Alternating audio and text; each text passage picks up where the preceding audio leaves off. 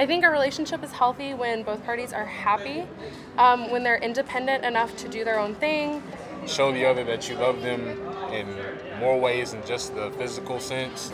You compliment each other. Understanding each other, good communication, I think that's key.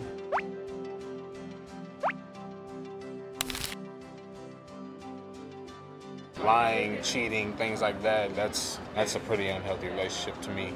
And when people call each other names, like insulting names, they're distant from their friends. They're not who they used to be.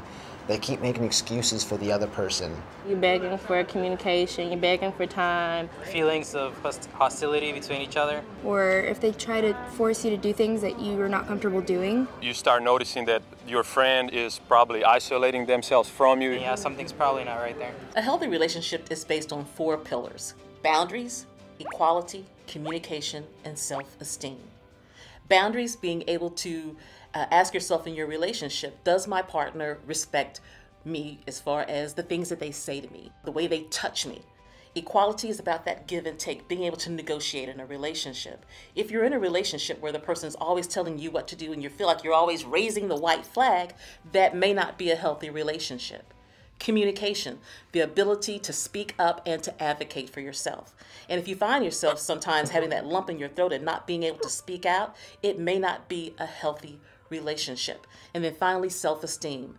How do you feel about yourself? And the reality is that those first 3 pillars aren't there. If you don't have effective boundaries, equality, and communication, it can have an impact on how you feel about yourself.